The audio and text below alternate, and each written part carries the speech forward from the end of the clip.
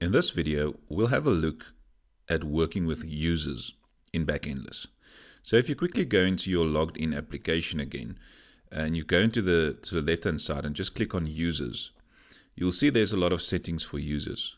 So the first one there, user properties, they just say that management of user properties now available under schema management on the data screen, so we'll look at that later on. So the user registration one, the first one that you can choose there enables the users to register a new account. If you switch this one off, they won't be able to create a new account. So there's some settings that you need to set here to make sure that your users are working the way that you want them to work. Let's say, for example, you will require an email confirmation as soon as the guy registers the account, which is always a good thing to prevent scam or spams. So what you can do here is to switch on or off this require email confirmation, and you can also execute some registration callback on your own website or whatever you want to do. So make sure you set these settings first before you start coding for your app. And then if you go to login, you can enable multiple logins. I've just changed mine to 5 now here.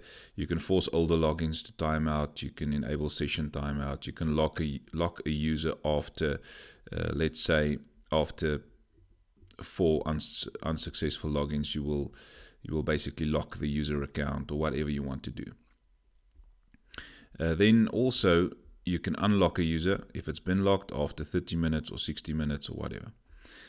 Then email templates is very important. So on email templates, you'll see that a list of all the templates or the emails that you can send out to the user is shown here. And you can go and personalize these emails that are sent out. You can even more personalize them as soon as you start paying for the paid plan. But this is also available in the free plan. So let's for example look at this one that's red there. So let's say there's something that you don't want to show the user. For example, a confirmation template. If I click on that one, if you set there in the login setup that you want to have a confirmation sent, that he must click a link in his mail to say I confirm that this is my email address, then this is how that specific template for the email will look. And you can go and change what you want. You can type your own information here. This is just some recommended usage. You can also see there's some substitution variables at the bottom where I can use the identity name. So if I go to the data quickly, the identity name, if you go to schema, would be that name that is saved there. So it depends on what you want to do or what you want to send out to the user. So if I go to email templates again, so that identity value is basically the name value that will be saved in your users table. Or sorry, the identity name. The identity value will normally be your email address. So it's up to you what you want to include here. For example, in order to use these substitution variables, you can see there we say thanks and then we show the app's name. So that's one of these variables. And then say development team. So you can play around with this a bit. Let's say I don't want to send a specific email, then you just click the box there, do not send this email for the rest. This is the subject. You can change the subject and you can change the mail. You can make things bold. You can do what you want. You can add pictures and so forth. Then also the bottom two there, you must use one of these two if you want to be able or let the user be able to reset his password or request a password recovery. So the first one there, the user requests password recovery, I'm switching that one off there. This will basically just give him his new password. So it will say your new password is and then show a generated password for him. So if you want the user to just get his password, which I don't think is really a nice way of doing this, but then you can use it like this. So I'm not using this one, so I'm clicking there and say do not send the email for this event, and then it's got that red envelope. But if you go now to users request password recovery by link, it means that the user will get a link. He clicks on the link and that link will take him to a new page where he can enter his new password, which I think is the better way to do. But it depends on your specific example. So this is email template. So make sure that you go and change your email templates before you start creating users for your app. So this is just the settings for the users. If you go to data, you'll see the users table there at the bottom, and we'll keep it open now at the users table as we do the coding and see how it changes here. So if you can also create new tables here. So you'll see that I've created a surname table there, but it's up to you on what you want to do. So I'm just going to quickly delete that column there. So let's say we're going to create a surname column there. You can see I can choose this, the type, string or whatever. I can choose the default value.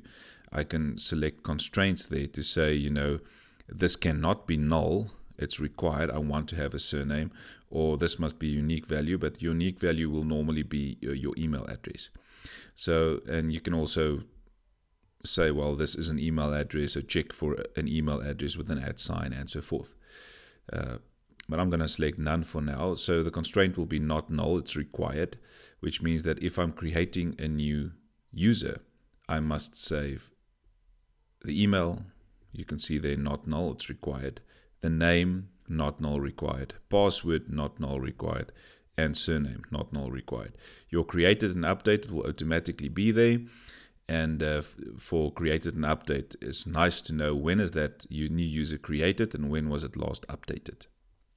Okay, so that's basically your users column. You can obviously add an address and some more columns if you like. So let's go to the coding part and see how we can register a user first. So you'll see that I've created a new application in Android, and if you followed my setting up Backendless video, you'll see that we use an application class with all the variables there, calling backendless.setURL, initialize your app. You also need to go to the manifest to set it up there for the application class. The name should be your application class there, and your permission to use the internet. And if your manifest is fine and you've got your application class ready, just remember that you obviously need the library before you can do anything of that. So in your build.gradle file, you need that compile Backendless with the most current version there. So my application is set up so that Backendless works automatically. So what I've done is I've just created a few buttons on a layout. So there's my layout. I'm going to use a register new user, log in the user, reset the password, validate logged in user, get data of user logged in currently, and log out the user. So we're going to have a look at the coding for doing all of those. So in my main activity, there's the buttons, just the variables for the buttons. I've initialized all the buttons, basic Java coding, Android coding. And then for every one of those buttons, I have created a set on-click listener for them, so we can basically just start coding there. Okay, so now let's look at the first one, and that is to register a new user. How will you create a new user on Backendless? So that's actually very easy. You're going to say Backendless, it's a Backendless user. So you're going to say Backendless user, call it whatever you want, equals new Backendless user. And you don't need to pass anything to the constructor there. And then on that user object, you're going to call set property. So you're going to say set property, and you can see there the set property method accepts a key and a value pair. So the key will always be your column that you're referring to. So let's say the first column is email, and now it's important that you make sure that your spelling is correct. So you'll see there that's exact spelling is what you should have for your key. So I've got email there, so that's the one that I want to use. So it must be the exact same spelling. Then the second argument is what you want the guy's email to be. So obviously you'll have a registration page where the user will enter all his details, his email, his name, his surname, and so forth. And you're going to get it from there. So I'm just going to use an example here. I'm going to choose this email address, and feel free to hack this email address if you want. There's nothing going on that email address. It's just for these testing purposes. Okay, so and then you're going to say user.set property for all the other properties also. So the next property will be the name column. So in the name column, I'm going to save, let's say my own name there, Johan. And then go to user.set property again. And then for the column surname, I'm going to set the value Jurius. Sorry, that should be a comma. Second argument. And then there's just one that you need to do a bit different, and that is setting the password property. So on your columns now, you can see we've got the email, we've got the name, we've got the surname. You don't set values for created and updated. That will be automatically created for you. So the other one that we need there is the password. So there's a method that we use for setting the password, and that's called set password. Now, the reason why we do this is this basically encrypts that password for you automatically. And then the password you can pass in as, let's just make it 123. Okay, so now our user are created, and we've set to the email column this value, to the name column this value, to the surname column this value, and we set to the password column this encrypted password as 123. And then we need to make a call to Backendless to actually send this new user to Backendless to save it online. So we're going to say backendless.userservice.register, and then you can see it accepts a new user. So we're going to pass in that user. So there's the arguments that we need to pass in. A Backendless user that you want to register as the first argument, and the second argument is an async callback. So I'm going to talk about the async callback now as soon as it gets created there. So it's the async callback there. You'll see it creates everything for you automatically. You just need to put the semicolon there. Okay, so this is basically what happens now. We call the Backendless user service to register this user in the background. Async, doing it in the background. Asynchronous. So what happens is we send this user to Backendless. As soon as it's done sending that user to Backendless, it will run either handle response or handle fault. So if everything went fine, we're going to run handle response. If something went wrong, we're going to run handle fault. And you can do then what you want to do there. So I'm just going to show a toast here to say new user registered successfully. Now, always a good thing to do is just before you make this call, basically there, start showing your progress dialog, and then make sure you dismiss your progress dialog.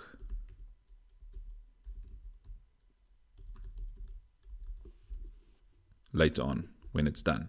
So start showing your progress dialog there just before the call to Backendless, and then in handle response as well as, and don't forget the error, because if there's an error you also want to stop showing your dialog. So you'll dismiss your dialog there and there, just to let the user basically know, we're busy doing something in the background. So this is handling the response. Then we're just going to say new user registers successfully, and then maybe take him back to the login page or whatever you want to do. And now when we handle the fault there, we can show a toast, and we can basically just say that fault object dot get. You can either say get message, get code, or whatever.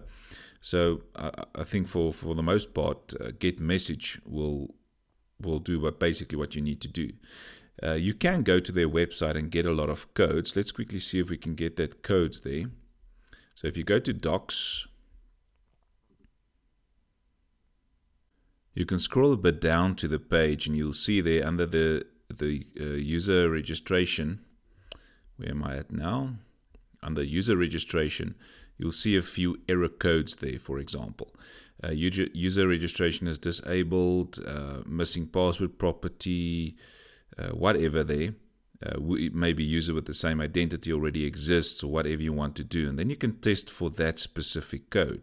So if I've got an if statement and I say if that specific fault.get code is equal to 3033, then I know the user with the same identity already exists.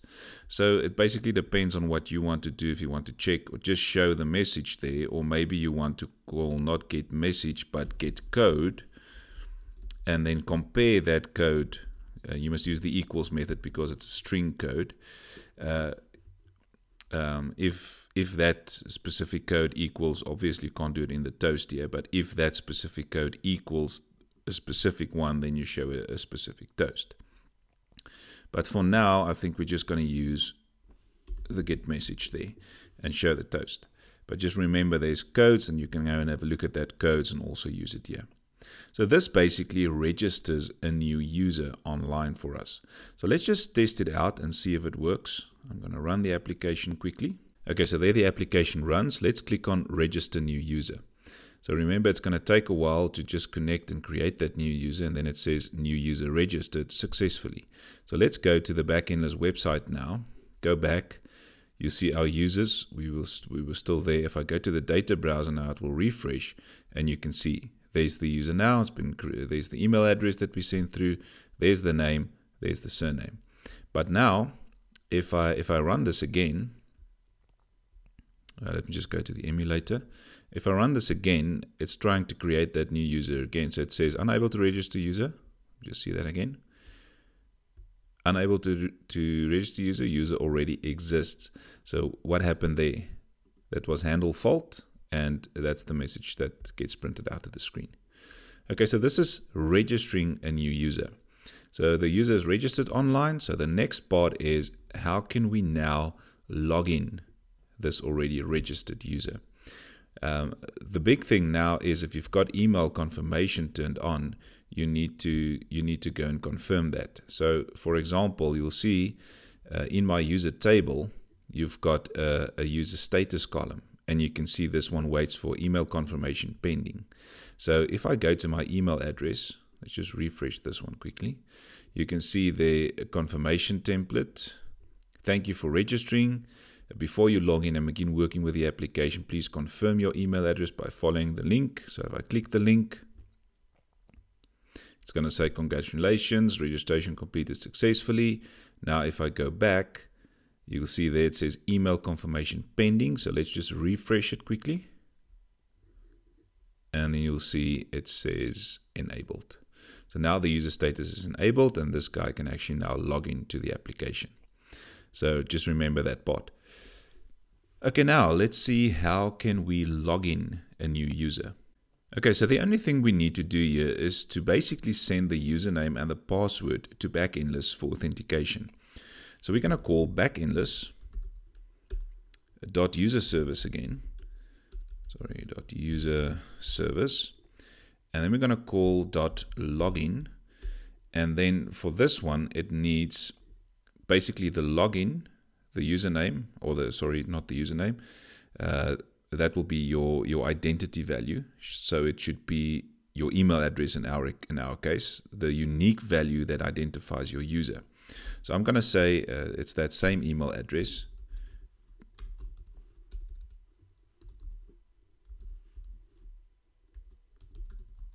Obviously, you're not going to type it or hard code it here.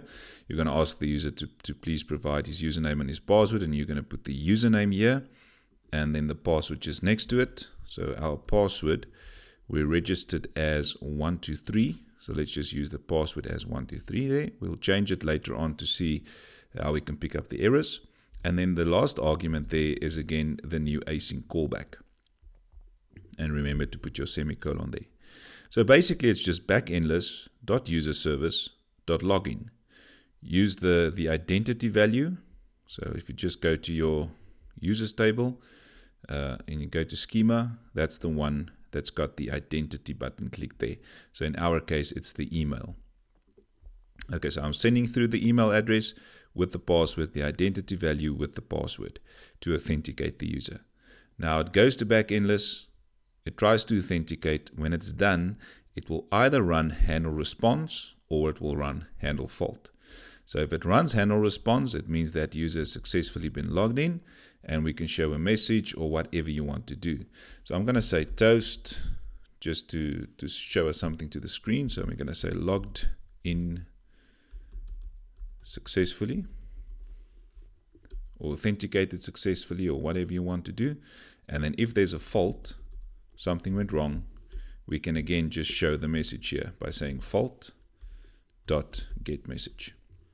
Now when the user is logged in successfully, this response object there will then be basically a reference to the user that's currently logged in. So you can say response dot, and there's a few things you can do on it. You can set the you can get the email of the person, you can get his password, his properties, his you can set his email, you can look at all the methods that you can use on that specific one, depending on what you want to do. For example, if you want to show the logged in user somewhere, then you can say get email there to get the email. Okay, but it's up to you what you want to do there. So this object then will be a reference to the user that you just logged in. Okay, so now let's run this quickly and see what it does. Okay, so we have registered new user. It's fine, working fine. Now let's click on log in the user. So if we click on log in the user, it says logged in successfully. So now if let's change the password there to 1234 and run it quickly again. I'm going to click on log in the user again. And then you can see invalid login or password because my password is now incorrect. So I'm just going to change it back to 123 there. And now if we click again on login the user, you'll see it should be fine now, again logged in successfully. So obviously here when we say btn login and the handle response came through, and you can show the message logged in successfully, and then you can close your activity, your login activity, and start showing the very first activity of your app or whatever you want to do. But that's normally how it works. And then let's go to the next part. So if we want to have the user reset his password, you can do so by using a button or whatever you want to do. But if you want to have the user reset his password, let's look at that quickly. Okay, so it's actually a simple call again. So we're going to say backendless .user service .restore password, and then you need to pass in the username or your identity value. So in this case, it's basically just the email address again. So I'm going to say Julius Johan 2017 at gmail.com again. That's your identity value that you want to reset the password for. So obviously you're going to ask the user, if he clicks on the reset button, please give me the username of the password that you want to reset, or of the account that you want to reset, and then the user types his email address and you put it in here. And then the only other thing you need is that going in the background again using the async callback. So now you'll see we restore the password for this account. It goes to the background and it sends out that reset password link. If everything went fine, it's going to go to handle response. If there was something wrong, it will go to handle fault. So let's just put a toast there. So that toast will basically just say reset instructions sent to email. You can even show the email address there to the user or whatever you want to do. And then for this one again, we'll show the fault. So it's going to be fault.getMessage, and that's the error. So if something went wrong, we're going to do it there. Just remember, I keep on forgetting to tell you that, but remember that just before you call Backendless, you should start showing your dialog there, dismiss your dialog in handle response, but also dismiss it in handle fault. Otherwise, you could get a fault and then your progress dialog will just never stop running and just irritate your user. Also, make sure that you set up email templates on Backendless like we've done in the beginning of the video. And this will also determine whether or not the user will receive an email with a link to re-enter his password or an automatically generated password. So it depends on what you set there. So I'm going to run this one quickly again. And I'm going to click on reset password. Now, before I do that, let's just quickly go to my email address again. Okay, so you can see I've basically just got these two emails there. So let's run that one quickly. Where's the app now? So we're going to go to reset password. And now it's sending reset instructions sent to email. So let's look at my mail quickly. There we've got it. User request password recovery. There's the link. I'm going to click on the link. The user, or they ask for the user for the password. Let's make it 1234 now. And again 1234. And say save. Okay, password changed. So now if I go back to my application and I want to log in the user, you'll see invalid login or password because I changed my password now where I tried to log in to 1234. So I'm going to change that one to 1234. Let's run it again. Let's try logging in now again. If I click on login there, it says logged in successfully. So the password was successfully changed. Now let's go to the next part to validate a user to check if a user or the user that's currently logged in, if he is authenticated and validated. So if you want to go and check if a user session is still valid, you can use the validate function here. So one thing to remember, if you want to do that, then in this Backendless user server, when you log in a user, there's a third argument. Remember, we've got 1, 2, and then we've got the third argument there. Now the fourth argument you need to set to true there. So just remember this one, the fourth argument there must be set to true. When you set this value to true, it saves the user on the device, and we can then authenticate using the isValid login method. So let's quickly run that method. We're going to say Backendless dot user service dot isValid login, and then we need to pass in just the new async callback to check if the user that's currently logged in. Remember, you log in the user there and you set that value to true. It saves the user on the device, and we can check if that user is still valid, if his session has not expired or whatever. So if you want to do it this way, just remember that you need to put that argument there to true in the login call to log in the user. So if we validate, then if it goes to handle response there, then we know the user is valid, so we can, or then everything went okay. So we're going to say if the response, that object that was passed through now, so it's either true or false. So we can just test for if response, that's if it's true. So if it's true, we can just show the toast that the user is authenticated. So we're going to say toast and say user authenticated. And the else there will be that the user is not authenticated. So just show a toast there, user not authenticated. And then obviously if the user is not authenticated, you take him back to the login activity, and also in the fault, if there's a fault, you can take him back to the login activity again. So let's just say toast there and fault dot get message. Okay, and then you can save. So this is just to check if the user that's currently logged in is still valid. His session for logging in is still valid. So we can test this out. I'm not going to change a few values here. So it should basically just show us that this user is still logged in and valid. So let's say validate logged in user. User is not authenticated. Let's log in the user first. Logged in successfully. Now I can validate that logged in user. User is authenticated. Okay, so it's working exactly as we want to have it work. Okay, so now the next part is to get data of the user that's currently logged in. So in this button, let's see how we can get some data from the user. So the first thing that we need is we need to retrieve the object ID of the user that's currently logged in. So we're going to say string user object ID equals, and remember that we said we should, where are we now? In this login, user service.login, we said we should put that argument to true to save the user.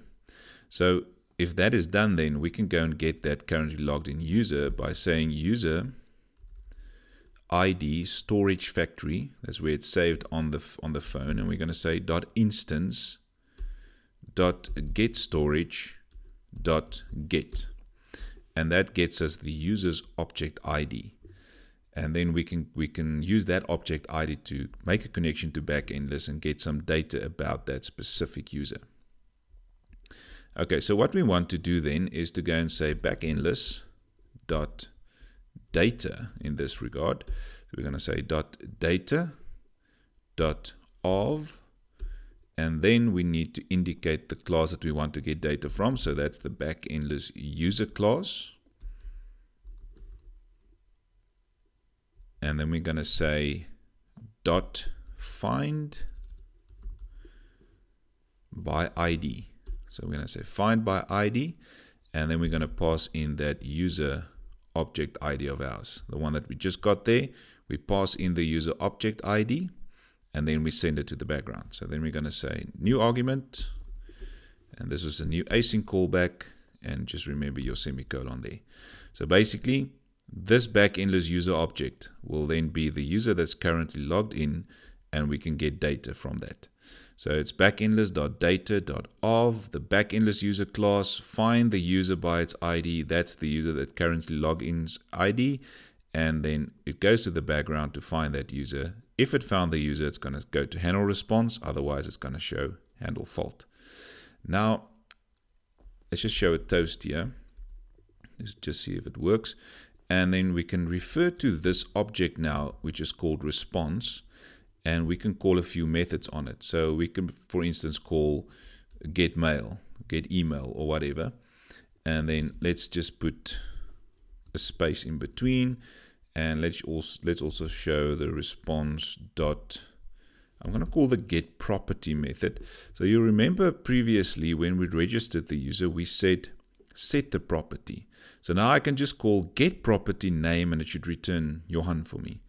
So I'm going to say response.getProperty, and then I just indicate the key, which is the column name. So I'm going to say, let's say the surname there. So I'm going to get the surname column. Okay, so this toast will show the guy's email, a space, and then the guy's surname. And then if there's a fault, we will say toast and fault dot get message again. So that's getting the data from a user. So let's just run this quickly and see how it works and if it's working correctly. Okay, so let's click on get data of user logged in currently. And there it gives you the email address. Just see that again. The email address, a space, and then the guy's name. So that's working 100%. Now the last feature for this video is to basically log out the user. So how can we log out a user that's currently logged in? Okay, so that's just basically a call to say backendless.userservice.logout. Logout. And then we need to call there, just remove that. So in the logout, we just go and say new async callback to go to the background, and it logs out the currently logged in user.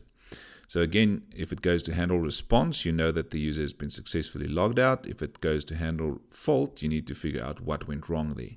So I'm going to go to toast there, create a new toast, and we're just going to say logged out successfully. And then in the fault part again, we can just go and show a toast, putting fault.getMessage. And that's basically it. So if you click on logout, it's going to say logged out successfully after going to the background. If it's correct, if everything went fine, logging out the user. And then obviously here you can take the user then back to the login activity so that you can log in with a different username or whatever he wants to do. So let's run this one quickly. Okay, so let's log in a user to make sure that there's a logged in user. So the user is logged in successfully. If I click log out the user, you'll see it says logged out successfully. Now just to test it, if I say log in the user, and now I'm going to say validate this logged in user, it should be fine. Now I'm going to log out the user. Let's validate the user again. User not authenticated. Let's get the data of that user. Entity with name cannot be found. Okay, so logging out the user will then you basically just take the user back to the login screen, and he can log in again with a new account. So this is the user service. I hope you understand the basics of the user service. You can go into the documentation if you want to know a bit more about roles and all of those. But these are the basic features of creating a user on Backendless, and then logging in the user, resetting the password, validating the login user, get data of the user logged in, or logging out the user. Hope you've enjoyed this video.